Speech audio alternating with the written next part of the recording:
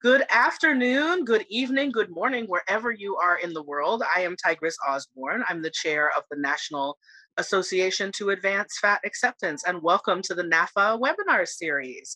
This is a special edition of the NAAFA webinar series for Fat Liberation Month. May 2021 is our first Fat Liberation Month, and we're so happy to have you celebrating with us throughout the month of May. Today's special guest is Spencer Pablo of Spencer Pablo Photography and However Chubby. We're going to get to Spencer in just a second. Want to share a couple of announcements with you before we bring our special guest on. First and foremost, we want to thank our friends from Pro Bono ASL. They are providing ASL interpreting to us for us live today, and you'll see them in the video if you're watching later on YouTube. Today's interpreters are Selena and Susan, and we are so happy to have them here. If you need ASL interpreting for your events, you can find Pro Bono ASL at probonoasl.com. To learn more about NAAFA and our events, you can also visit our website, naafa.org, NAAFA.org. And there you will find information about Fat Liberation Month, our regular webinars that we host throughout the year, our Fat Community Voices blog, and many other activities that we have going on and coming up. In particular, I want to highlight for you the next two webinars that we have coming up after we spend this fantastic hour-ish with Spencer today. On Monday, May 17th at 4 p.m. Pacific, we'll be hosting longtime activist Marilyn Wan. Marilyn is best known for her book Fatso, Fat exclamation point, so question mark.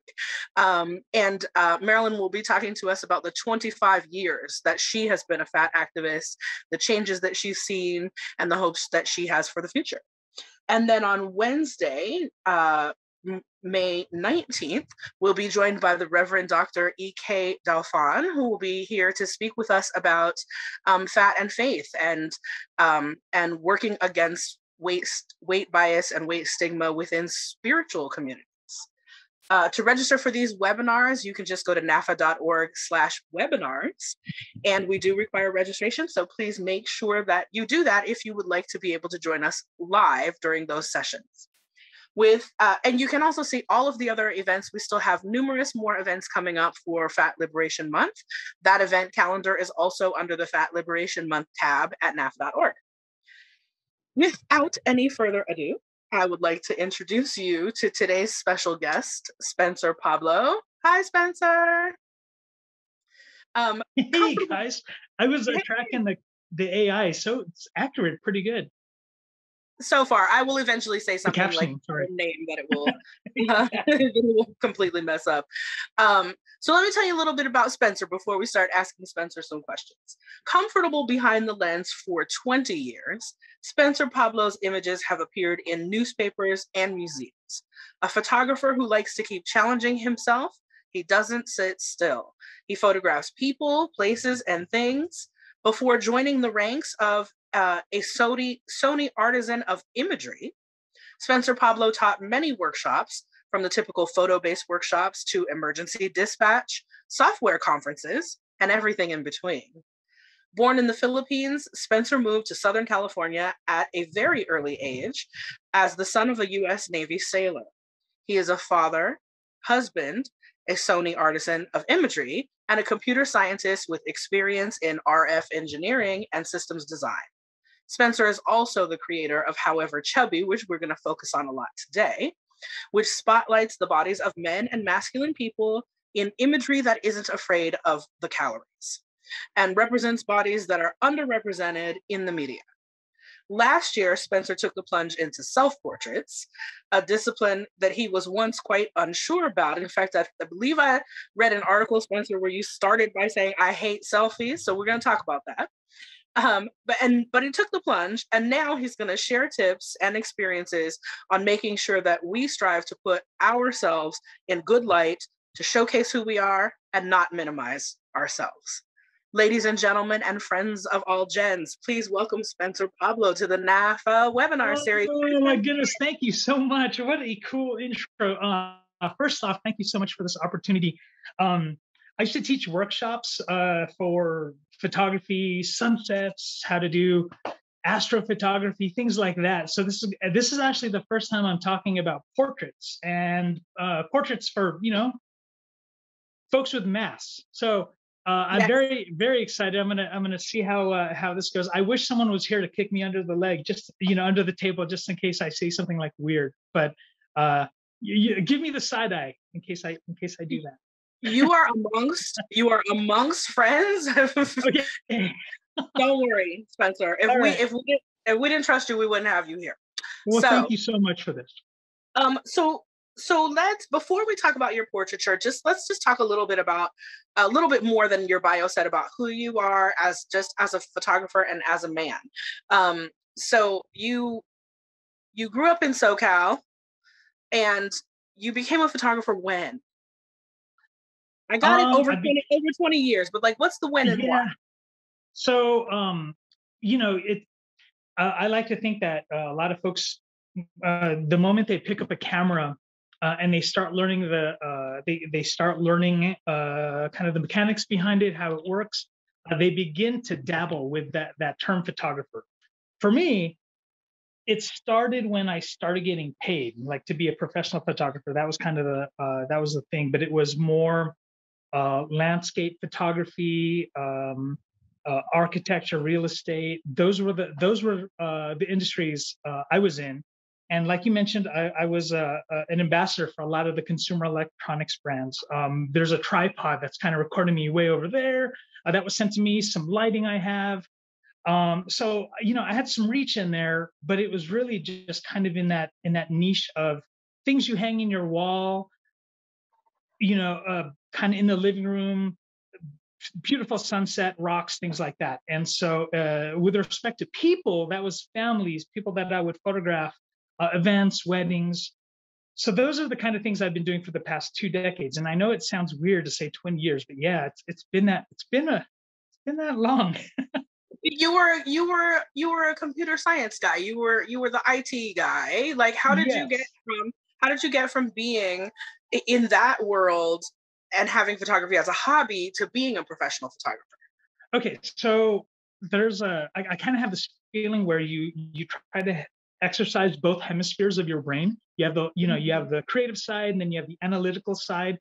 And I think early on I discovered that I feel better and I don't feel, you know, kind of unbalanced if I get to exercise both. So by day, I'm this guy with with calculations and all that stuff. And when I put that down, this was early on. When I put that down, then I pick up the camera. I'd start taking pictures, and then I found out that they can kind of live together, and I can be creative and analytical at the same time. And so my wife told me, she goes, every one of your photos, if there's going to be a line, it has to be perfectly straight. And I remember she once saw me take an image, and I spent a good 10 minutes just making sure the lines were completely level and things like that. It hurts the analytical part of my brain if something is ever so slightly off. So yeah, it's pretty much now I found a way that with respect to the creativity, and you'll see, I'll bring in lights. I'll bring in some of these things, and I have to get it at the right location to bring out to conceal, to bring out stuff. It's just kind of the whole picture is how I see them kind of married in the middle. So you made that move into professional photography, and then you really started to develop your craft. And when did you make the switch to portraiture, and why? So I've always photographed. Part of the past maybe 15 years, I would photograph families, weddings, events, corporate photography. And so a lot of the things, you go in the park, you go to the beach. Here I live in San Diego. And so, I'm surrounded by all this beautiful, all these beautiful locations, but throwing people in these environments, it was kind of a thing that I liked because there was a little bit of landscape photography, a little bit of portraiture. And that's where that started. Taking pictures 15, 20 years ago is when I started. I found, maybe like almost a decade ago, I found that as I started taking pictures of like these big CEOs or, the the family members, and those with size would always try to figure out how many people they could put in front of them to try to minimize their sizes. And I started to notice this, several years ago, and only very recently did I something in me go, oh, that's heartbreaking. You've got a Fortune 500 CEO who gets in front of a camera, and he's just, he started from nothing, and now he's got this big company, and he wants to disappear as soon as the camera pops out, or you've got the mom, the dad, and all, and the grandparents and all that stuff. And I remember this one shot where there's a grandfather, and from that he's surrounded by like, I think it's like 5 or 6 families. And so I posed them on some steps, and he's kind of in the, the family units in the middle, and I kind of spread them out. And he would always he'd shrug his shoulders, and he would try to find a way to minimize himself. And it really started to sink in, people who are shaped like me or bigger, and they just, they wanted to disappear. They didn't feel comfortable in front of the camera. So it broke my heart. It really did. And I started to photograph more and more folks, instead of minimizing them.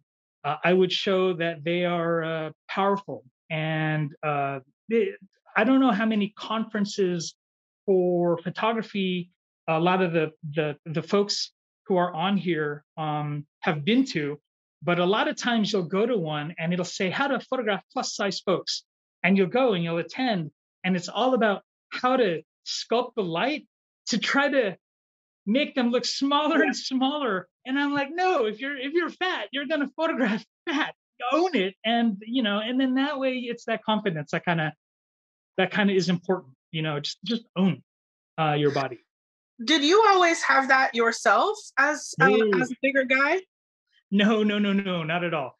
I was always the photographer who would try to empower the folks that I photographed. And I tell them, hey, you look so great. And I would be genuinely ecstatic. And so what I would do is I'd take a picture, and then I'd run to them and I'd be like, look at this back. This is how you look like. You look wonderful. But I never really turned the camera on myself. I always saw myself kind of as the tool that takes the pictures, and that's my piece of this process. But also photography is kind of the way I handle stress, And so like when things get crazy, I like being alone with my cameras, looking at a waterfall, looking at the sunset, looking at the ocean. So I never really saw myself. I never really thought about it until the pandemic happened, and I was afraid to go out. I have an immunodeficient body, and so I couldn't go outside. And early on, we didn't really know about COVID-19 and its effects, and so I was here at my house, and I converted a lot of these things. And that's when I said, you know what? I need to take pictures. I need to handle the stresses of what's going on, working from home. My daughter's in school. How's she doing this thing remotely? Trying to, and as family, we're all in each other's spaces. So how do I handle this growing stress? And so I pointed the camera towards myself a little over a year ago, for the first time, without the intent of educating. Let me see if this is coming out right. When I would take a picture of myself, it would be from the perspective of I want to show people what different settings on your cameras do. Boop, boop, boop. There, I'm going to take a picture of myself, and that's how I look. When I started taking pictures of myself at the beginning of the pandemic, I started taking pictures because I wanted to get in that process of just taking pictures again. And so when I started to do that, I started to disconnect from being the tool, the guy taking the pictures, into being the model. And so that's when I saw a lot of parallels. So it was kind of, parallels with the people I normally would photograph and myself. And so this is a new thing for me. Mm-hmm. And I'm discovering every day. I'm learning every day. So where did that line up with when you started However Chubby? Because However Chubby was going before the pandemic started, right? Yes. Okay. That's a great question. So, however, Chubby started in it was a way that I wanted to. I don't know if you've seen billboards of like Justin Bieber in his Calvin Klein's, Times Square. You're at the Yeah. bus stop, and there's just advertising everywhere.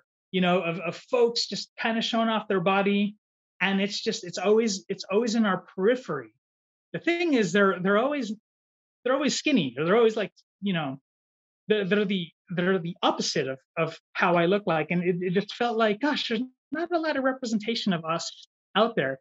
So I wanted to show that folks out there, we could do the same things. We could hop on a bike, we could go on crazy hikes, we could photograph, we could do the adventuring things that the skinny folks take. We're just big, and that's why it's called However Chubby. So. And you started it on Instagram, right? I did. I also had a growing amount of work that I did with the plus size community, but before I had However Chubby, it just didn't organically fit in the landscape industry, which is what my other Instagram is.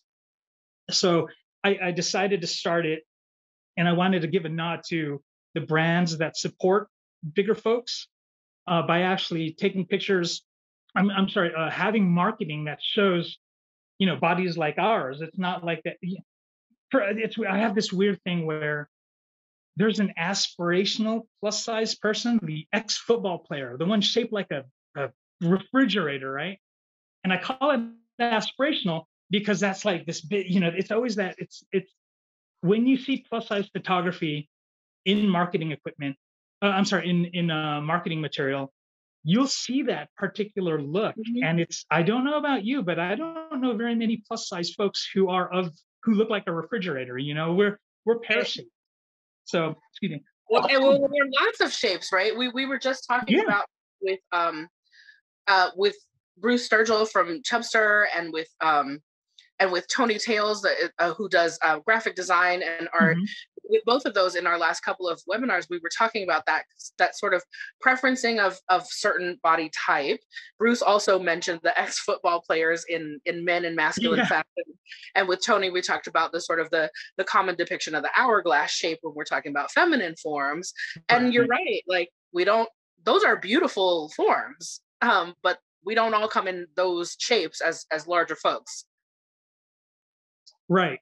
So I wanted to show folks out there that regular people, and regular guys too, because I don't see a lot in the industry of the fat guys out there. We could put on underwear. We could do the Justin Bieber angles. We could do, the things that we see on the billboards out there. We're just our normal size, and we don't have to always, what's it called? The pursuit of happiness, where you're always looking for happiness, but you're not content with where you're at. So I just wanted to show people, hey, you know what, kind of be comfortable with where you're at. And then about a year ago, I started taking my own medicine and drinking my own Kool-Aid. So.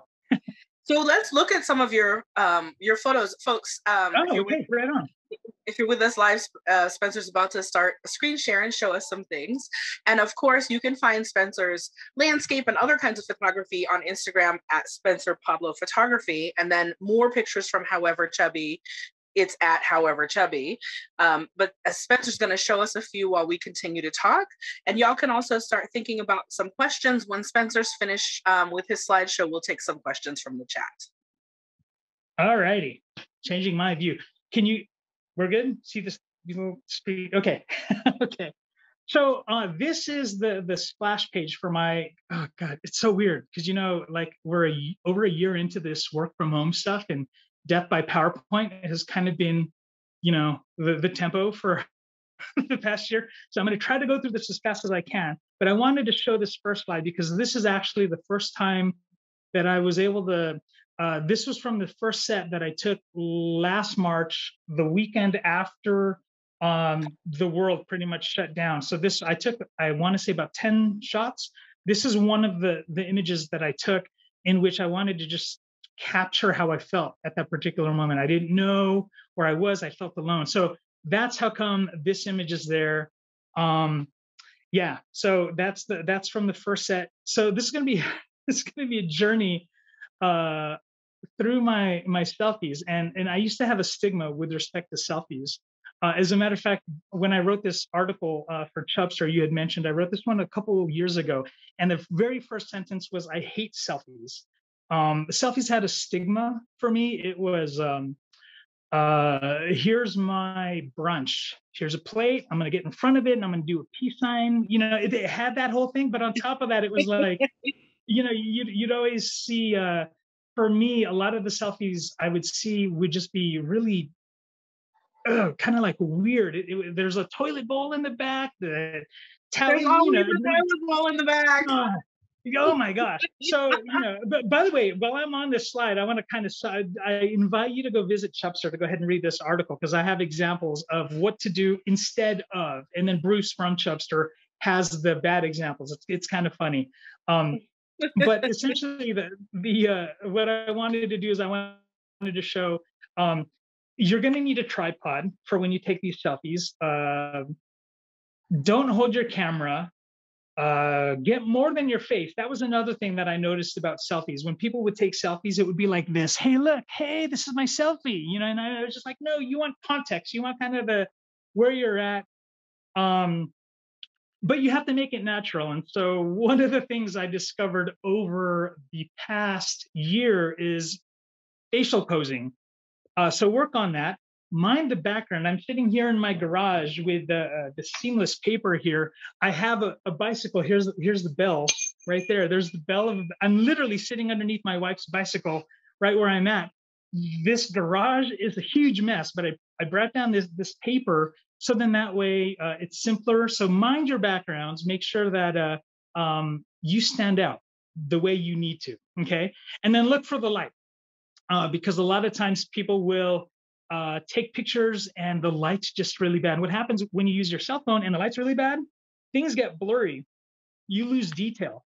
My garage is blessed with skylights. I installed these a couple years ago. So yeah, you know, just kind of look out for that stuff. The next slide here shows that, well, you want to start taking some selfies. Here's the easiest one. Go outside, bring a tripod, because, you know, like I said, every one of these selfies, you're going to need a tripod of some sort, something that holds your camera. So head outside, look for the good light, look for the stop light. The first two images were taken at sunrise, and then the last one was taken at sunset. You know, you kind of want to look for the bookends of the day, because that's your golden light. That's when the light looks really, really good. If you shoot in the middle, I'll have an example here. Actually, the very next one is an example of shooting in the middle of the day. It's typically something that portrait photographers will say to avoid, but the reason I have this here is because this is what happens when you photograph in the middle of the day. You get hard shadows, and sometimes it works. In this case here, this is one of my friends. His name is Rodney. He's actually, I have a fence, and I have graffiti from a local artist, and I nailed it onto my fence. And it's like the least used part of my entire house. I want to say it's like 3.5 feet. So all of the photos that I'm sharing here, I'm actually in my office, and I took the screen off, and I'm shooting from my office to the outside. So Rodney is leaning over there. Just to show you, I kind of zoomed out, so you can see the roof of my neighbor is in the background of that other one over there. By the way, this is a no contact photo shoot that you did during COVID with Rodney. Yes. Oh, yes. Absolutely. I did maybe 4 no contact social distancing, wearing masks, that whole thing, and actually photographing these folks. None of them entered my house. I converted my garage into the studio space, so then that way, you know, we didn't. Actually, I will tell you right now, no one's actually entered the living space of my house yet, even though the clients I'm working with now are vaccinated. So yeah, this was one of the first few that I started to photograph, and this was for Bearskin, which is one of those companies that's pretty awesome, because they're one of the companies that actually show big guys, comfortable, confident in their skin, and I love the vibe that they give. So, you know, so that one is that. Here's another one. This is me in the garage. That's the first image there was something I was playing with, the kind of levitation look. I'm literally sitting right where that image was taken. I was putting away Christmas lights, and I was like, you know what, the lighting here in my garage is pretty good. I didn't bring any additional lighting. You can almost see the kiss of light from my skylight up at the top of that. But yeah, I wanted to play around, so I took that selfie. And then the selfie on the other one showing a mask, that was me wearing a mask, just trying to show, hey guys, let's take this thing seriously. The next one here is available light. If you can bring in light, shoot with available light. Again, I say skylights. My friend Jerry, he was here for another bearskin shoot. He was standing kind of in this area here. You can actually see this is the chain that's in that image that brings my backdrop down. That's the light that I get when I just have my garage open. It's that diffuse light, so it's not direct from the sun. And then I was painting. I have this thing where I like to. I've discovered, hey, I want to show mundane daily living, and and just try to go, hey, this is where I'm at. It doesn't have to be extravagant. It's okay to be not having brunch with your friends. It is okay to be painting your hallway. So I kind of wanted to show stuff like that. So that's the next image. No additional light, just whatever light was around. So Spencer, when you're showing us these ones, of the other models, we know how to. I mean, we can apply some of these same things if we're working with photographers ourselves and they are not used to these aspects of highlighting larger bodies. But what about how are you doing these yourself? Are you using a selfie timer? Are you using a remote? Like how are you getting these images of yourself without an arm length selfie situation? Oh, so remember, always have a tripod, right? So always have a tripod. You can find some inexpensive ones. I mean, like here is a tripod that holds a phone. Goes right there. This one was fairly inexpensive. I think I got it on sale for like $20.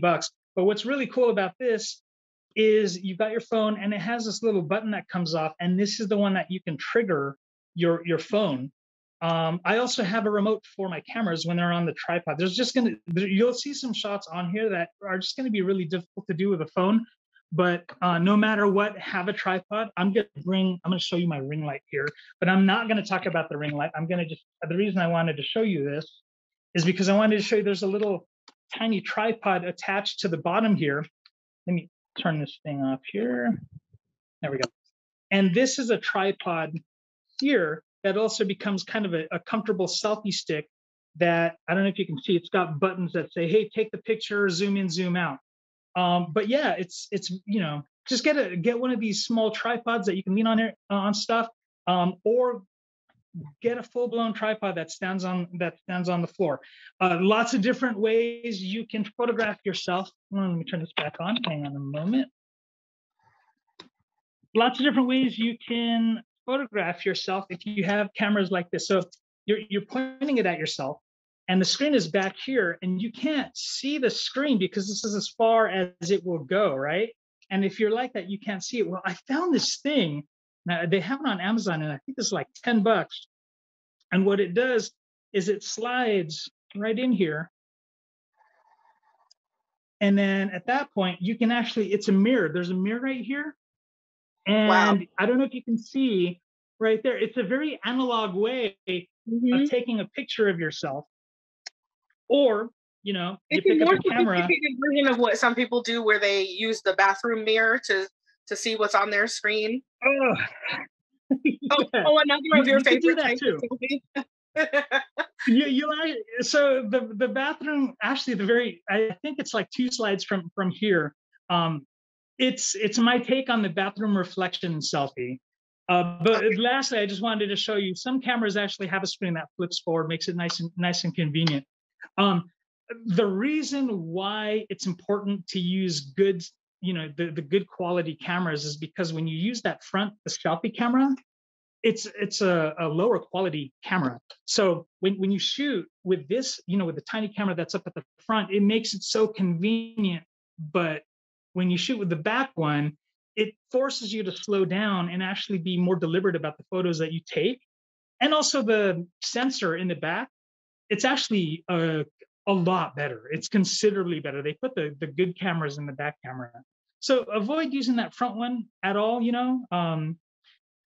I see some I see some phones out there that actually don't have a front camera. They're obscure cameras from brands you've never heard of, but I give them virtual high fives because they know that front camera is just not very good. So more on the bathroom mirror selfie in just a little bit. The next slide here, like I said before, I wanted to kind of capture the everyday, the mundane, and I wanted to show, you know what, I'm taking pictures from the work from home life, and the first one was taken at summer. I run really hot, and so like right now I'm actually kind of sweating. There's a fan. I hope you don't hear the fan noise. I run hot, so a lot of times I'm working from home. I will be shirtless. I just was like, hey, look, this is me. This is how cluttered my background is, but this is a work from home life. The second one is I'm done for the day. You've got that side light. All of these are just that available light from the side. And then the inset image there is of me, like 4-hour meeting of the day, for real. So, highly relatable. All right, here we go. Yes. So the bathroom selfies, right?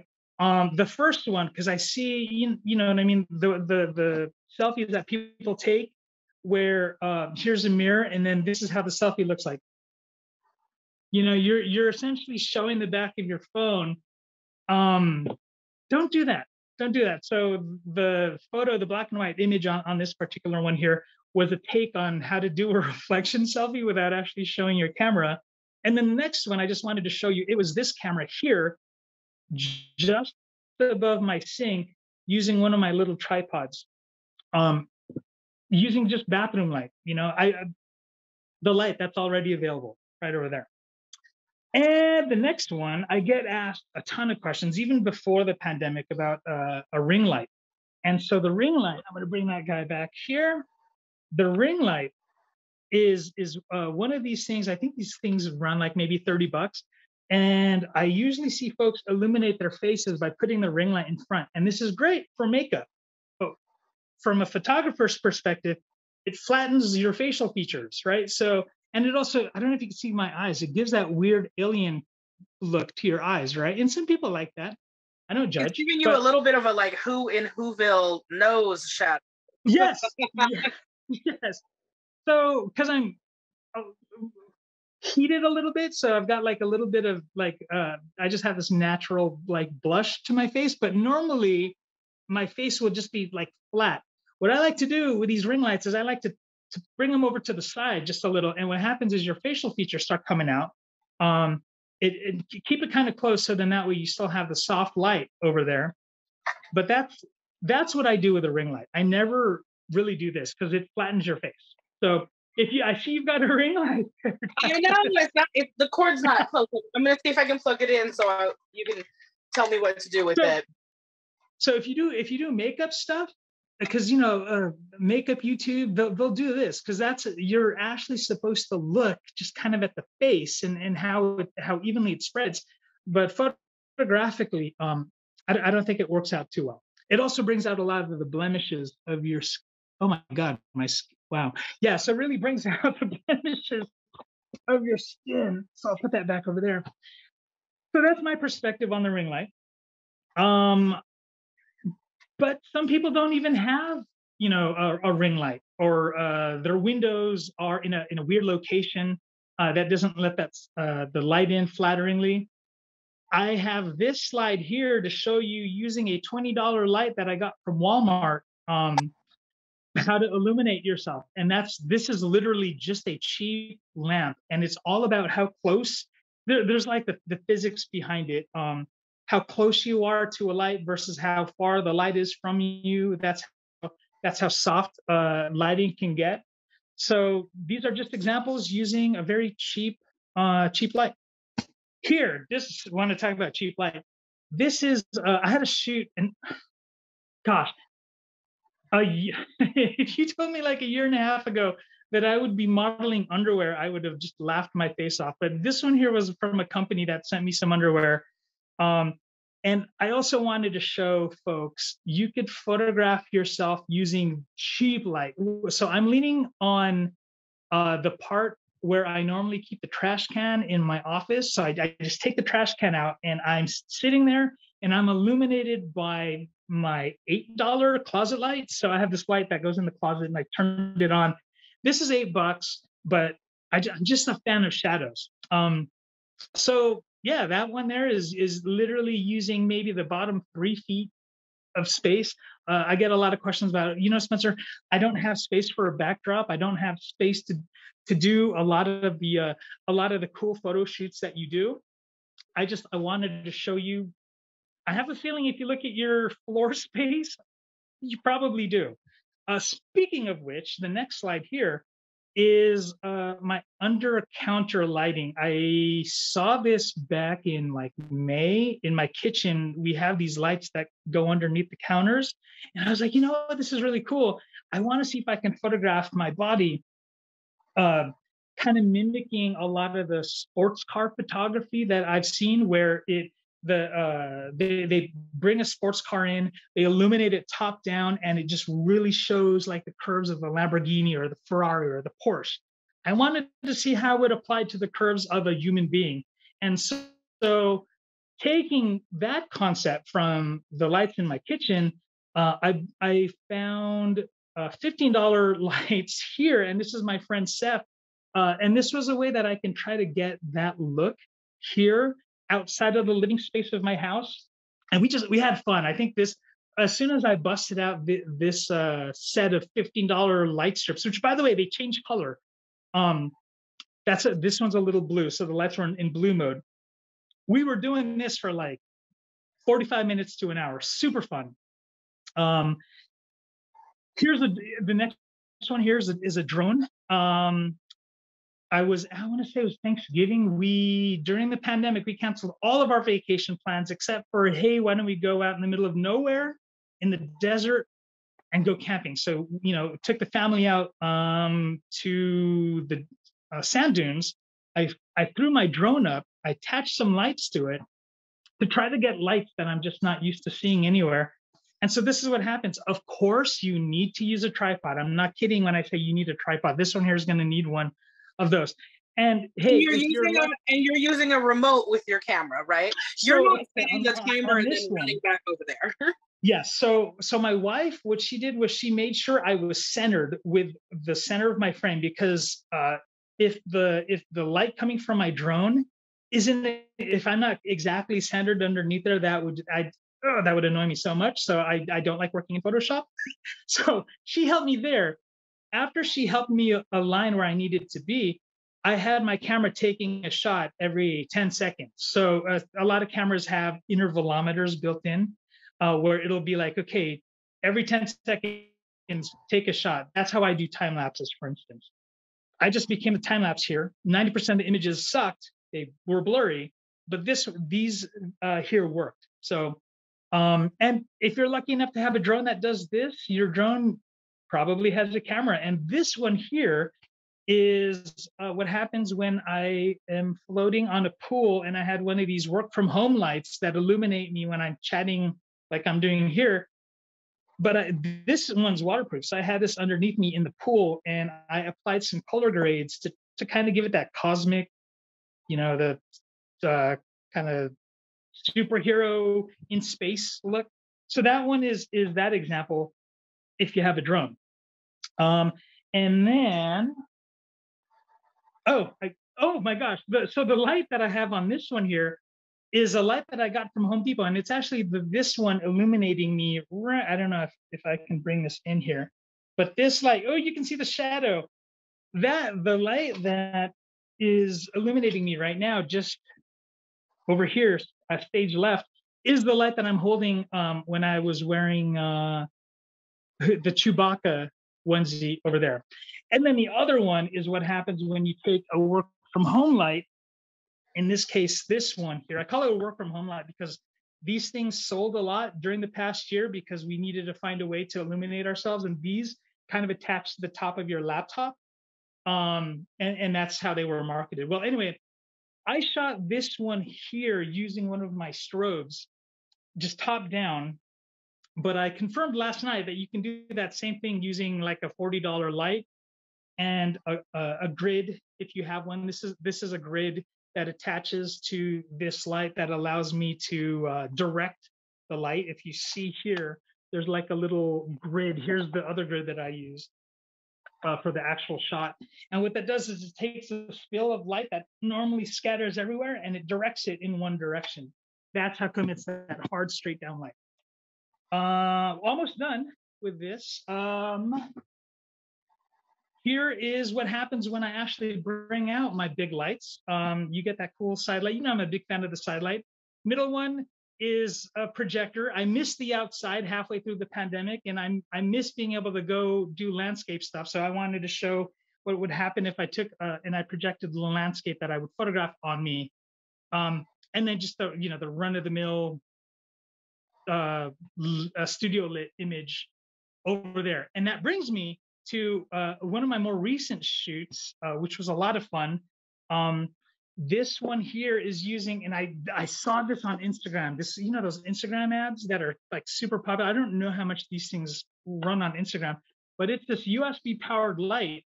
And it gives you this cool like rainbow look, and it's a dome right here. And I photographed my friend Freddie right here using that light. It's a very unique look. I just had my camera on a tripod, remote trigger, and I was just holding it around. Speaking of which, this is Freddie, one of my greatest friends in the world. I wanted to see if we can bring him in. Yeah, why don't we have you stop your screen share so we can all see you and Freddie at the same time? And Freddie, go ahead and turn on your camera. So Darlene, our fabulous behind the scenes assistant, the administrative director of NAAFA, will spotlight Freddie so we can see Freddie too. Oh, I'm so excited. And while we're getting Freddie, so let's just recap while we're getting Freddie on screen. Let's just recap a little bit some of the tips we saw during your presentation. So first of all, you don't have to have a lot of money. You can do fancy things with fancier lighting. You can do fancy things with medium price lighting, and you can do fancy things with really cheap lights. Mm-hmm. Second of all, always have a tripod. Yep. And it helps to have one with a remote or some kind of remote situation so you're not running back and forth to your camera with a timer. Mm-hmm. If I may interject on that, if you use your phone, I know like iPhones, a lot of folks have the iPhone and the Apple Watch combo.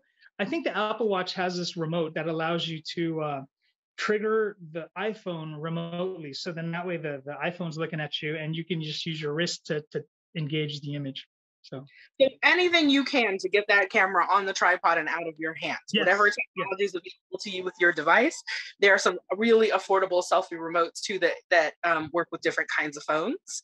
Okay, and I see Freddie on screen. So I know Freddie was going to join us to talk a little bit about the experience of working with Spencer as a photographer and what he's learned from that. Hi, Freddie. Welcome. Hi. Thank you for having me. So do you want to tell us how you got started working with Spencer? Sure. Okay, I think it was about 2 years ago. It was a casting call for a company, and he was a photographer, and he was just doing some quick shots of everyone. There was a casting call. I think there's about 40 people there. And he had this attitude of just really putting you at ease. He wanted me to smile. I hate smiling. But he coaches you through it. And so it felt very natural for me, which is rare. And then about a week later, I messaged him on Instagram and I told him how comfortable I felt with him. And thank you for that, because that's rare for me. And he's like, oh, we gotta, do some more pictures. And, you were really good. And I'm like, okay, that sounds good to me because, I've seen his work and it's amazing. So we did another shoot together. And the thing with Spencer is I have what you would call a thirst trap Instagram account, which nothing wrong with that, but you usually don't use as much clothing on those ones, for the bear community. I felt more comfortable doing that than wearing clothing because I thought I wouldn't get the validation. And I needed those likes, you know what I'm saying? And Spencer told me, like, no, you look good. Just, take this picture, like this, and the shadows, and like, we'll hit you here, and I'm going to accentuate you. I'm not going to hide you, and I'm going to bring this out and that out. And I'm like, okay, and his pictures made me feel so much more confident in me fully clothed with, not trying to get a like. He made me like myself more, which is something I can't repay him for. And the way you should see him work. He'll pose and he'll be like, oh, hold that. Let me get this lighting over here. And it's like a dance. He will switch from here to there, getting these other lights on you, changing the lights, changing the lens. It's poetic, really, the way everything just moves, and he finds a way to make you feel so comfortable, so empowered. Like I said, there's so many plus size photographers who want to hide your body. They want to give you the tips and secrets to take away your double chin. So, suck in your neck and stuff. Spencer doesn't do that. He will tell you, pose like this, but I'm also going to get this light on your cheek because it looks really good right now. And yeah, you're going to still see some double chin, but it doesn't matter because he takes it. He combined landscape photography and selfie portrait photography seamlessly, because he would take pictures. I don't know if you've seen his work, but he has beautiful scenery shots of mountains and waterfalls, and he gets the lighting just right from the sun, and it's beautiful to watch. But then he combined that into Selfie and his garage studio. And I'm just like, you are just a master at this. It's a pleasure to work with him. It's a pleasure to know him. Anybody who's watching this already met him, they're going to say the same thing. He's just one of the best people. And when he told me he was going to be doing this, I'm like, I'm so happy for you. I want people to see you out there. And he's like, you have to, go on with me. Like, no, I don't want, take anything away from you. Not even a second. But he's a great person. So Freddie, so audience, if you have more questions, I saw one question in the chat, which was about using a self-timer or remote. I think we've covered that. If you want to ask any follow-ups, Stephen, please do. But if you have other questions that you want to put in the chat, we probably have time for at least 2 or 3 questions from the audience. Okay. While y'all queue those up, I want to ask you, Freddie, how have you changed the way you take pictures of yourself after having posed for Spencer and worked with Spencer? Well, first of all, he inspired me to get a better camera. He told me, you're not going to get those good shots with a regular, cell phone, which is true. Not that he didn't tell me, he taught me how to take better pictures with cell phones. Don't get me wrong. But I got a new camera because of him. The tripod is a must, as he was saying. I too have for my phone, for my cell phone. If I can use my cell phone or whatever, I have to have it on remote, and I'll tuck it into my hand. And I'll just hide it, in my wrist. That way I can take it from afar. Lighting. I used to just take normal pictures, but now I had to make sure my lighting is better. I told him right before we went on here, I'm like, okay, I'm dressed. I got to test my lighting to make sure everything's looking okay, because he really turned me on to the whole lighting aspect. I mean, if you want a quality picture, you really need to capture the lighting. And he's taught me tricks of the trade for that. And I continue to use it in my own account now. Thank you. My God. Oh, thank you. I can talk you up for a million times more than that, but So y'all can see lots more pictures of Freddie on Spencer's, however, Chubby account. Freddie, do you want to tell people where they can find you directly if they want to see how you're capturing yourself? Yeah, on Instagram, I'm Prince Frederick 83.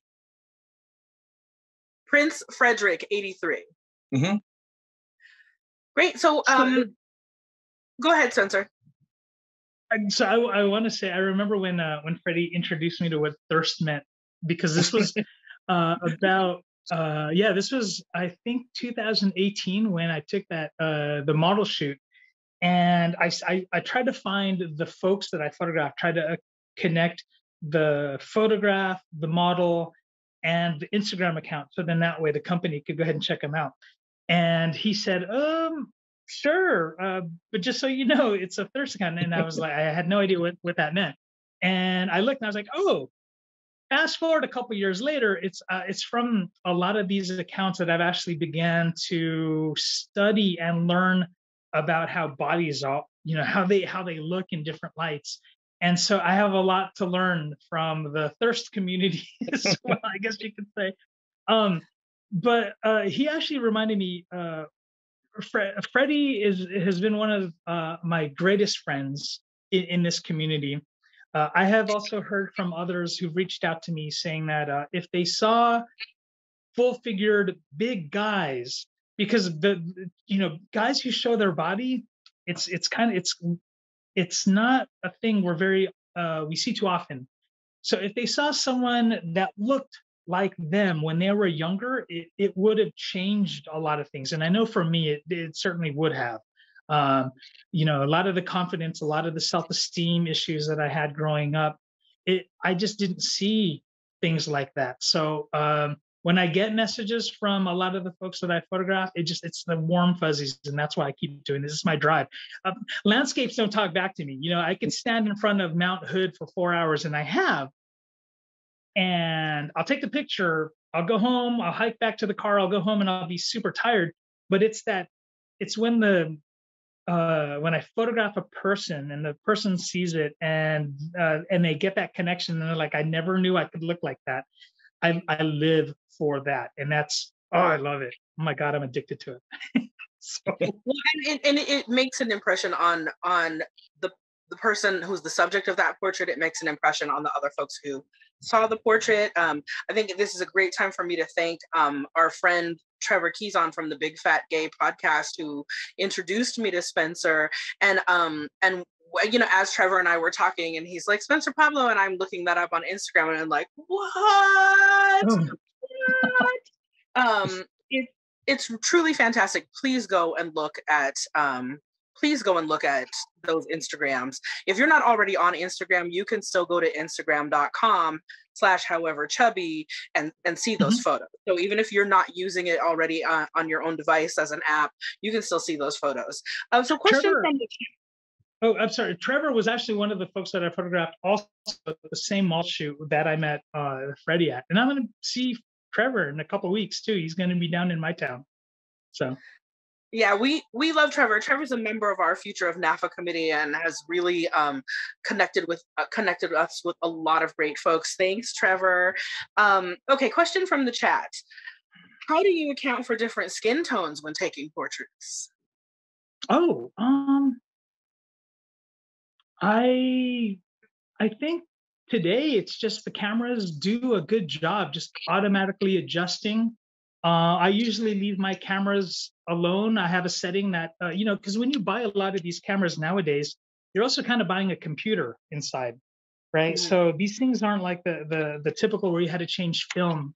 I take the photo and it adjusts if it's really not so much the skin tone, it's the ambient light. Which is how come I picked. So one of the images that I shared of Rodney, for instance, he was one of the folks that I brought up that I photographed him through the office. When I first photographed him before the pandemic, I said, yes, let's meet up. Let's meet up at 7 a.m. And a lot of the folks aren't early risers. And so for me, I always get up super early for like sunrise, sunset, because that's when the light looks good. So I just look for ambient light. I have yet to come upon an issue of where the skin color has made me pause and go, oh, you know what, I need the gear that I have, I need to adjust certain things. The computer inside of these things, it tends to do a pretty good job. It's just, I think that the bodies, they throw shadow in similar fashions. If you've got a belly, if you have a chest, if you have mass somewhere, the shadow is going to fall the same. It's just going to be shaped a little bit differently. But if your skin color is on the lighter end, if it's on the darker end, it has never been a problem. So, and is your goal, you mentioned earlier hating Photoshop, is your goal to get photos that have to have very little retouching? So you do have retouching at all? I do minimal retouching. A lot of the images that I have like for instance, if I'll photograph and there's clouds in the sky, and I'll just give you an example. You'll photograph someone at the beach. It's the middle of the day. There's clouds in the sky, and the person's in front, and the sun's behind them. If you expose for the sky, the person's going to be a silhouette. If you expose for the person, the clouds and everything behind them is just going to be this bright white mass, right? And so I'll do the retouching to try to bring details back from the brightness, details back from the shadows. So that's pretty much it. I clean up blemishes, like the image where it was a top-down shot in my garage. My remote for my camera was sitting next to me, so I just used Photoshop real quick to kind of remove that. But yeah. Yep. We have a question for you from the chat. How do you suggest people handle light reflections when they wear glasses? Oh my gosh, that's a great question. Okay, so lights will come at you from a particular, I'm going to get nerdy here. Lights will come at you from a particular vector. I am going to use my phone here as an example. So pretend these are glasses, right? If I'm here, I am reflecting my light source. All you have to do is just kind of get that light source out, tilt your head a little bit, differently. That's how you can kind of get rid of the reflections in the eyeglasses. If you're shooting outside and things are just super bright, there are these filters you could put in front that are polarizers, and there's a physics behind it. But what happens is, as you rotate the circular polarizer, it starts getting rid of certain light angles.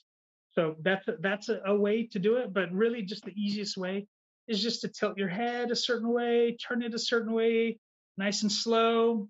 Let that photographer guide you and get rid of some of those reflections that way.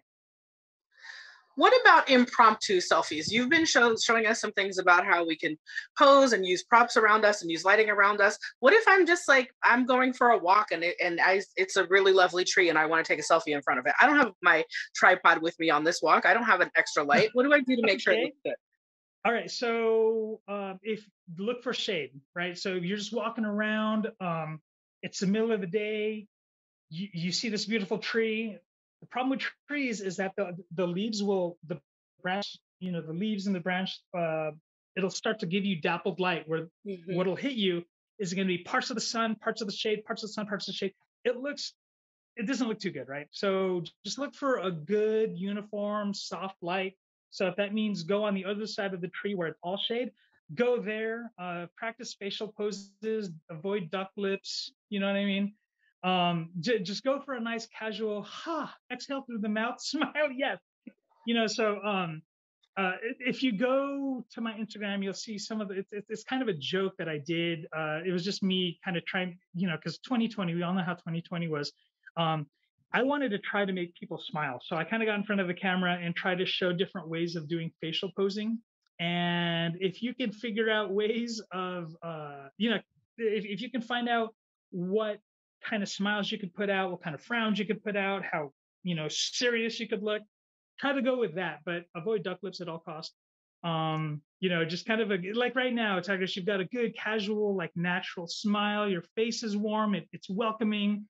But it's a lot of time. Oh, that's a good tip. It's not duck lips. Duck lips is that's my yeah. So a lot of times when I'll photograph someone and they have, I was looking for my tablet, but I'll photograph someone and they'll do what's called an over smile. So they'll do this, right? They'll do that because that's just, so what I'll do is I'll look at that smile and I'll give it a percentage and I'll be like, okay, that's 100% smile. I want you to give me a 60% smile. And then that way they'll their analytical side of their brain will start to associate with the size of their smile, and then they'll tone it down. So just kind of work with, just see what kind of facial range you have. Look for the shade. Hold your hand out as much as you can. Try to have faith in your back camera and use your back camera on your phone. That's a lot easier if you have a phone that lets you change the settings so you can touch the screen anywhere to take the picture, as opposed to having to try to find that button when you can't see your back camera. Correct. Just a little tip from somebody who's taken a lot of selfies over the years. Okay, last question from the audience, Spencer. What is your dream location? Oh, Stephen, I'll get that question in too. But before we do that, what is your dream location for a photo shoot? Okay, all right. So I may have alluded to it earlier. I love landscapes and I love people. And I love how you can see parallels with like people and the landscape. And so like one thing in my mind, I wanted to take folks to, because my family will go out to the sand dunes because it's a nice way to socially distance and it's fun. No one else goes out there really. So we'll go out to the sand dunes. But if you know how sand dunes look, they're like shaped like this. And there's a lot of parallels in bodies with mass, right? And so I've always wanted to bring a body that has a shape that mimics the environment they're in. So, you know, traveling the world, seeing textures out there that contrast skins, you know, being in a sand dune, a person there, some like white light fabric, kind of a sheer wind. That's one thing I have. Another one is in like my pool. I wanted to actually bring some heavy light outside of the pool and illuminate down. So then that way I could have someone with that same fabric. I wanted to do this whole like theme with this fabric and just lightness, you know, and just an airiness about them. And I wanted to bring someone in the pool where that light is just coming down really hard. And it's just them and this fabric that just kind of swoops around them. So, you know, and they're not exotic places. Literally the sand dunes is on my way over to Arizona. You know, it's maybe 2 hours away from here. My pool, super not exotic at all. Yeah, so those are the kind of places I want to do a photo shoot with people. Otherwise, it's here. If I were to look for a place where I could just go crazy with like landscapes, Iceland would probably be it. That or the Faroe Islands, which is kind of in that area. Wow. Well, we will look forward to seeing those photos when you get to fulfill those fantasies. So for real, final question from the chat, and then we'll go ahead and wrap up. Are you taking on new people for However Chubby? And if so, how do people get involved? So reach out to me. Even better if you're in Southern California. I will say this: before the pandemic, the vast majority, like 90% of my photo work that involved people were families, events, weddings, things like that. Now, on this side, now that people are getting vaccinated, I would conject it's maybe close to 70% of my work is now in this space, in the space that I love, that I've just discovered about myself. So it's kind of flipped, and I love working with folks who've never been in front of a camera before. They're malleable. They're the ones that I can kind of give them information on how to pose and tips. And then when I see it click and I actually start seeing them move in a way that, you know, instead of being robotic, I'll see them move in a way that is representative of their confidence. That's it's those little things, you know what I mean? So yeah, if you're down here, please let me know. A lot of my work has been in this space, and there's a lot of it that's upcoming. I know in the next like 3 months, I'm booking already. I think I have about a dozen jobs, which is cool. Which is like, you know, after coming from zero during much of the pandemic, this is kind of, I have to remember how to talk to people. And what about folks who are not local to you? Do you travel, or will you now that the world's opening back up? Do you do virtual photography sessions? Is there any way for me to get involved if I'm not in Southern California? So a lot, actually, yes, I have done a lot of these one-on-one kind of tips, consultation meetings. I have maybe done just a small handful during the past year. A lot of these virtual meetings have been a guest speaker. Let's talk about how to photograph sunset. It's been like that, right? But I've had a lot of those types of virtual engagements. I've had folks travel over for, to come over for a job. That's usually kind of the thing. If they're not down here, they will try to plan a trip to San Diego, and also kind of that'll piggyback off of a vacation. So then that way I can go ahead and photograph them. I have a couple of those coming up next month. Also, some folks from outside of the state are coming down, and we're going to go ahead and, try some fun stuff. But one thing that I want to do with my However Chubby, if you want to be a model, by all means, if you want me to photograph you, even better. But I'm trying to empower the folks who come over to my account. I want to show you how you can do this on your own. I just want to show you that you don't need thousands of dollars worth of lighting. You could literally do it off of a skylight. Literally, most of this light, I'm going to turn this light off.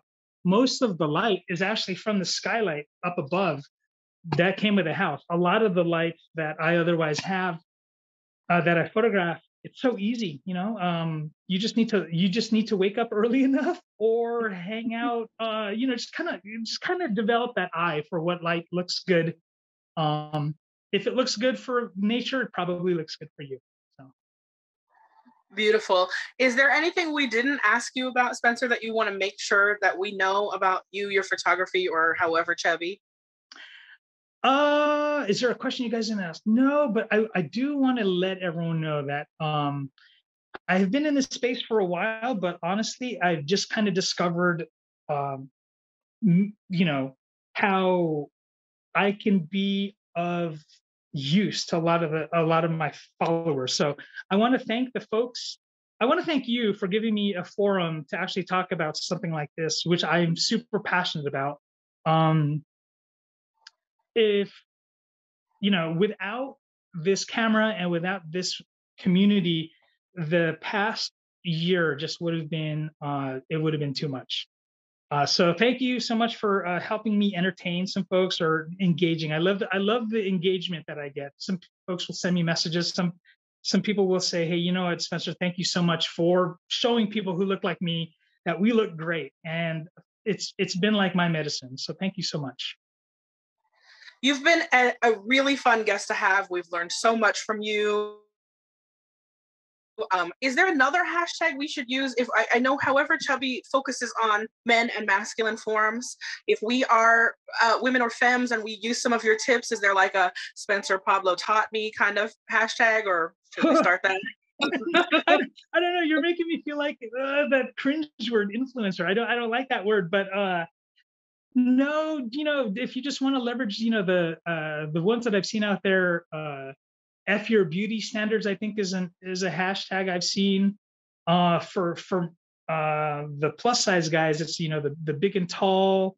I've very recently, because there's a stigma behind the word fat, right? It's become a pejorative for a lot of the cultures out there, but a lot of the cultures are like, fat is it's simply a descriptor. And so I've seen fat positive.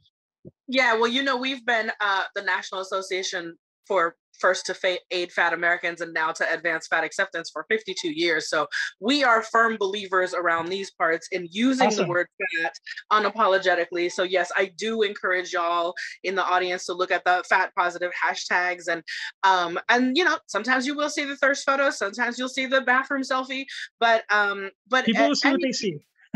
Yeah, and any kind of photos you're taking of yourself that make you feel empowered. These tips and tools from Spencer are amazing and are about taking photos where you really stand, where you embody your body and stand in your power. But you're also allowed to just play with it anytime.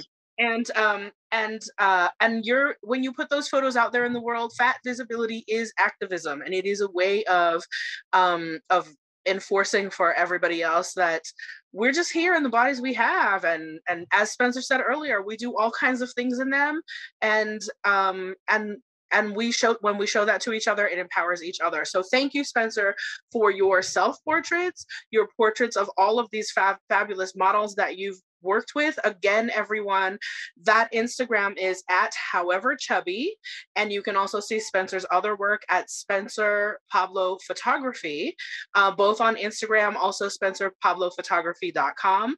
Once again, we want to thank Spencer and Freddie. Thanks, Freddie, for being with us today.